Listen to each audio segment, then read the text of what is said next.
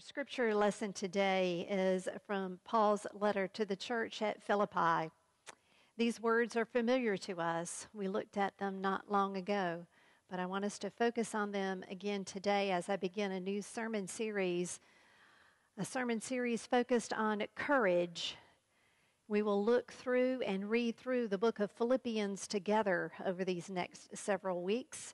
We will dive deep into the book of Philippians, and I want to encourage you to read the book of Philippians, only 4 chapters long, an easy read. I will send out on our email list as well as on our Facebook page and website a reading guide to help us so that we can read along together if you want to do a slow read, a deep dive. And Austin is planning on doing a Bible study where you can gather together with her and through Zoom and do some discussion about this wonderful letter that Paul wrote to that church. But I want to start today with the courage to be vulnerable that Paul talks about in this second chapter, beginning with verse 5. Adopt the attitude that was in Christ Jesus. Though he was in the form of God, he did not consider being equal with God something to exploit. But he emptied himself by taking the form of a servant and by becoming like human beings. When he found himself in the form of a human, he humbled himself by becoming obedient to the point of death, even death on a cross. Therefore, God highly honored him and gave him a name above all names, so that at the name of Jesus, everyone in heaven and on earth and under the earth might bow, and every tongue confess that Jesus Christ is Lord, to the glory of God the Father. This is the word of God for us, the people of God. Thanks be to God. Amen. Well, my friends, I'm here to tell you, this was one of the hardest sermons I've ever had to write. I really, really struggled with it. I read, I listened to podcasts, I prayed, I sat, I stared. My husband Richard said, "Aren't you finished with that sermon yet?" I said, "Not quite. I'm really having a hard time." My daughter Michelle called and she said, "Wouldn't you like to go out with baby Joe and me to the zoo or to the pool or something and have fun?" And I said, "Well, as soon as I finish this sermon." "When are you going to finish?" "I'm giving myself a deadline. I'm going to be finished by 12:30 Saturday." She said, "Okay." 2:00 Saturday, we finally made it out to the park. She said, "How was your sermon?" "I haven't finished it yet." "Well, what's the problem, Mom?" "I don't know. I'm really having a hard time with this." Which shouldn't surprise me. Because vulnerability, just thinking about it, reading about it, hearing about it, brought up to me my own vulnerabilities, my own insecurities, those things that I don't want people to know about me, those things that I try to hide and forget about in my life. I was confronted with the fact that I worried that this sermon wouldn't be good enough, that this sermon would disappoint you, that I wouldn't say things eloquently enough or appropriate enough, or that I'm not smart enough to convey what needs to be conveyed here. All of those old insecurities just kept popping up. I was concerned about disappointing people, and then next Sunday nobody would show up for church. Offerings would go down. It'd all be my fault. You see, the word vulnerable means being capable of being wounded. So whenever we take a risk in life, whenever we let others peek behind the curtain of who we really are, to see something about us that we don't even want to admit about ourselves. We get sweaty palms. We get shaky in the knees. And there is a tendency to just hide from it, to run away, and to not do anything. Often, our vulnerability manifests itself in anxiety or in anger. When we feel helpless about the uncertainty of a future or how we're going to be received, I can just imagine young children starting school for the very first time tomorrow, going to a new school, going to a new classroom, and that anxiety, that vulnerability. Will I have any friends? Will the teacher like me? Will I be able to do this work? Is it going to be okay in this school year? That fear of not being accepted, of being misunderstood, of being rejected or demeaned. It's a not so well hidden secret that all of us get a little bit scared at times in life. We get scared that maybe we're not going to live up to certain things, or we're not capable of certain things, or things aren't going to turn out the way we want them to. Dr. Brené Brown, many of you know her and have heard her TED Talk or have read her books. She's a professor, a researcher, and a storyteller. She's written many books, and she spent the last 20 years doing research, studying vulnerability, courage, shame, and worthiness. And she notes that because we equate vulnerability with weakness, some of us have developed some very unhealthy ways of dealing with our vulnerability. She noted, in fact, that here in the United States, we are the most addicted, in debt, overweight, and medicated adult population in U.S. history. You see it, don't you? And she says that that is because we try to hide our vulnerability in these ways. We either try to numb them with alcohol or food or drugs or Netflix marathons or something that I like to call shopping therapy. We don't like those feelings of grief and disappointment and pain and shame and guilt.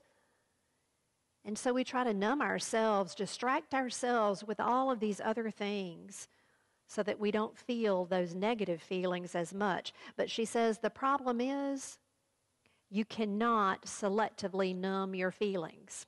So if you try to numb the negative feelings, you also suppress your ability to feel love and joy and peace and contentment.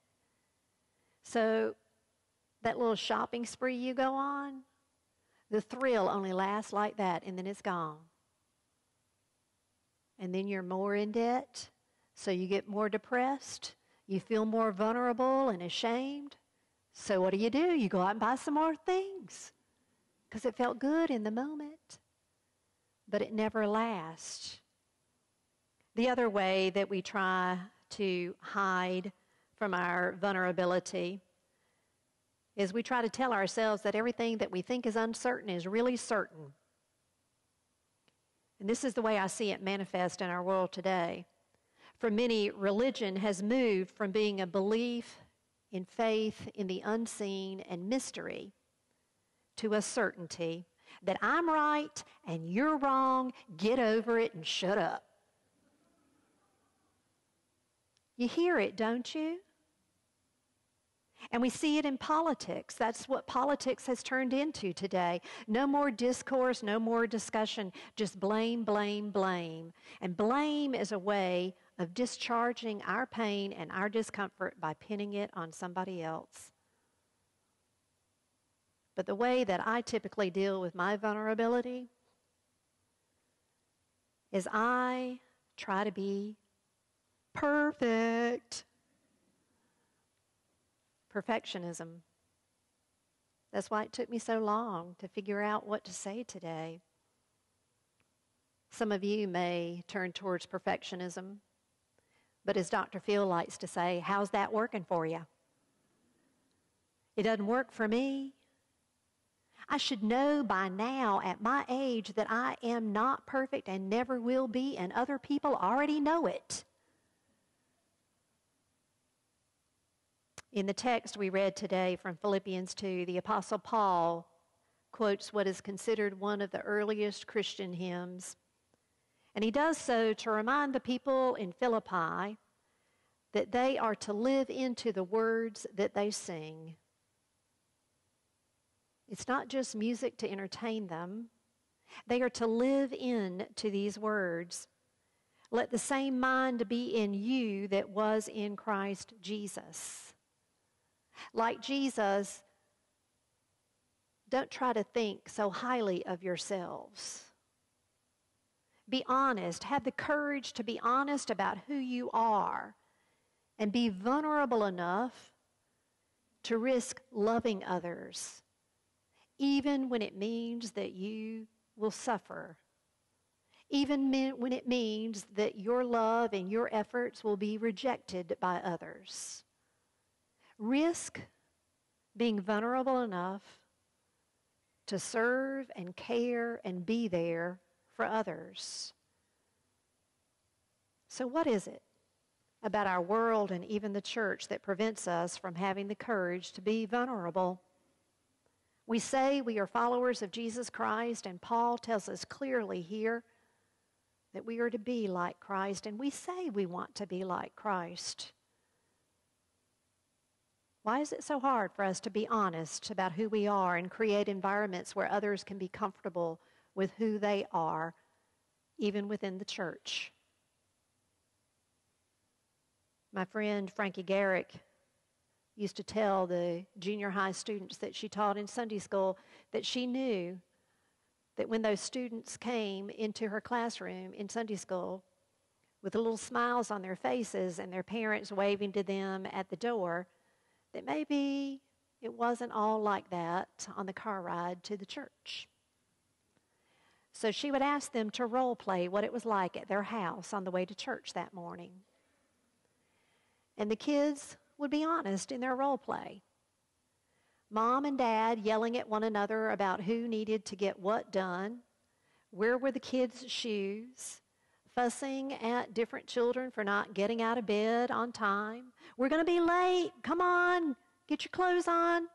Or fussing about what somebody was wearing or about how they fixed their hair that day. And then the minute they got to the church parking lot, miraculously, everybody loved each other and everything was hunky-dory, peachy keen. They walked out the car and people said, "Good morning, how are you?" "We're great, we're fine, we're a loving family. We're perfect." And that kind of mask leads others who come into the church who know that they are not perfect to feel that they don't belong in the church, to feel that they are excluded from the church. How many of you have ever heard of a new kind of church called bar church? Anybody heard of bar church? Nobody? A few hands kind of not. You're like, do I want to admit I've heard of bar church in the church?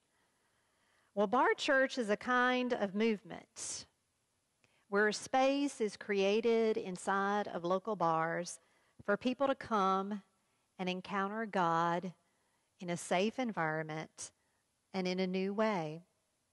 Now, clearly, being a part of a bar church is not a healthy place for all people, especially if substance abuse is one of your problems, right?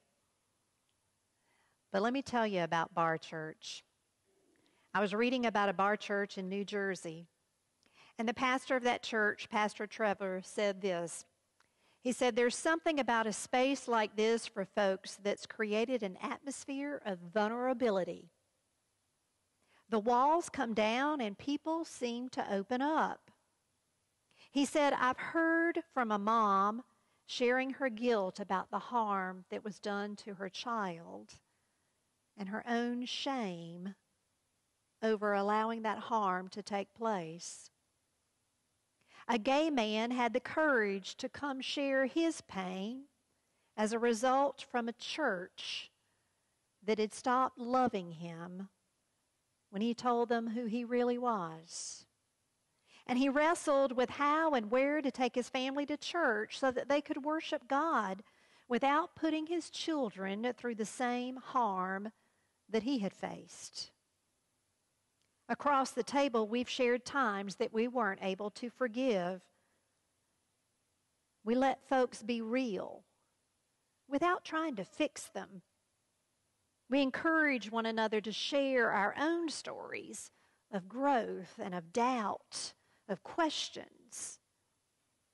Multiple folks who have come here have sought out a place to encounter God that allowed them to be authentic, their authentic selves. So I ask again, what is it about the world and the church in particular that prevents us from being authentic? The church should be a place of honesty, vulnerability, and acceptance.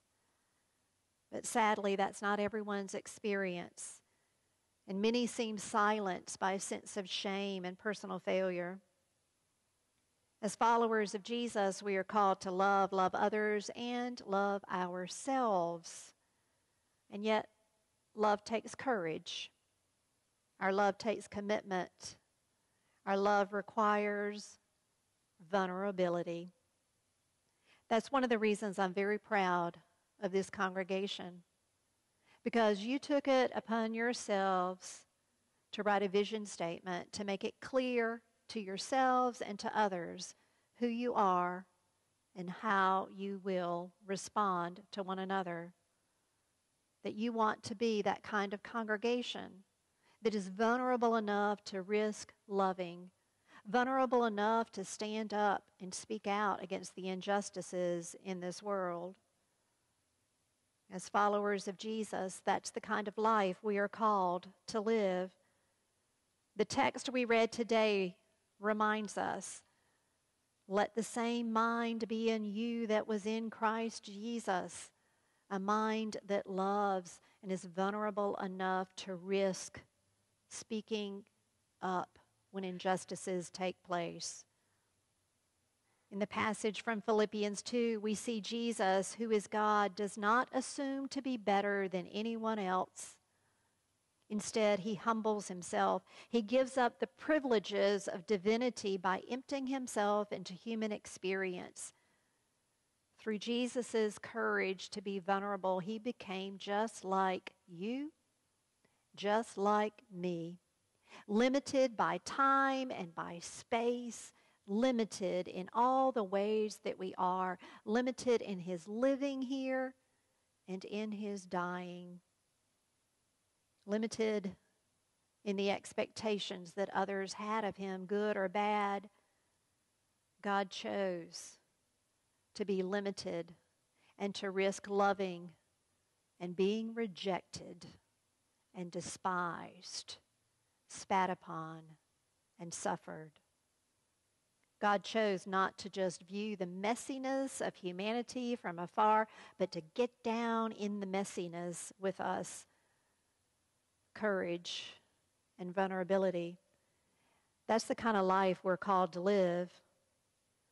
A vulnerability that calls us to get down in the messiness of life, even though we want to turn off the news and not think about all the stuff that's going on in the world, even though we don't want to get involved in politics and be attacked or be labeled. Courage and vulnerability.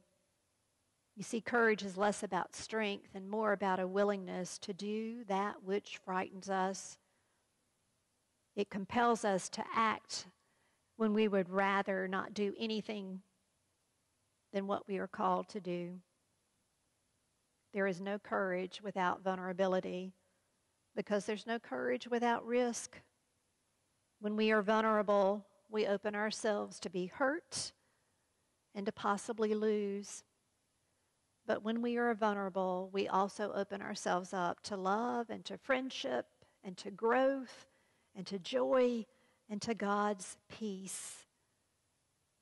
So I want to ask you, what would you do if you were not afraid to be vulnerable and to risk to risk others labeling you or judging you, to risk being hurt. If we were not consumed or diverted by our fears, I suspect that this world would be filled with more love and more joy and more peace, more hope, more healing. I suspect that none of our fears will ever completely go away, but that's where God's grace comes in, my friends. God's grace can control our fears just as proper exercise can control our weight. God's grace is abundant and does not run out. All we need to do is lean into that grace.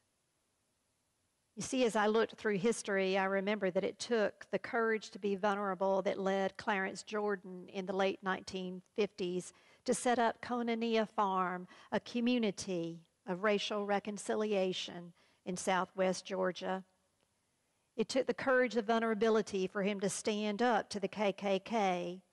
It took courage for him to stay and rebuild that farm after it was burned and machine gun fire was commonplace. It took the courage of vulnerability for Dorothy Day, an unwed mother and journalist, to fight for the rights of the working poor in New York City. It took courage for her to write columns demanding that Christianity follow Jesus' footsteps and care for the poor. She had to confront the religious authorities of her day in order to start the Catholic workers' movement. And it took courage, the courage of vulnerability, for a man named Albert Simpson, who was senior minister of a prestigious Presbyterian church in New York City, to leave that church when that church refused to accept Italian immigrants in their church membership. He went on to establish the American Missionary Training Center. Courage. Courage does not mean we praise every act of bravado regardless of the motive or the results. For many foolish things have been done in the name of courage. Some things that feel like courage, like religious zealots who insist that everyone agree with their opinion, they're not courageous. It's really fear. When people are driven by fear, they'll do anything to protect their turf. So let us be clear. The courage to be vulnerable is following in the way of Christ, being willing to serve others. Courage is not limited to grand and illustrious movements. It takes courage for the mother of a child being bullied at school because of the child's sexual identity, for that mother to stand up and speak out and protect her child. It takes courage for women like Olivia Newton-John, who refused to give in to cancer's despair, to allow others to share in their journey of pain and suffering in order to help others be courageous and fight their own battle against cancer. In all our lives, my friends, there comes a time when we have to accept that our calling as followers of Jesus Christ is to recognize our vulnerability and to risk doing what we are called to do and made to do. And again, I know in many ways I'm speaking to the choir. You have shown as a congregation that you are willing to do the hard things and to stand up for justice and righteousness, but we can all grow in this. There's a country music song that is almost a theme song for having the courage to be vulnerable. It says, "I hope you never fear the mountains in the distance, never settle for the path of least resistance. Living might mean taking chances, but they're worth taking. Loving might be a mistake, but it's worth making. And when you get the choice to sit out or dance, I hope you'll dance. I hope you'll dance. My dear friends, let us dance with courage and be the loving congregation that God knows we are and will give us the grace and strength to be, both now and forever. Amen.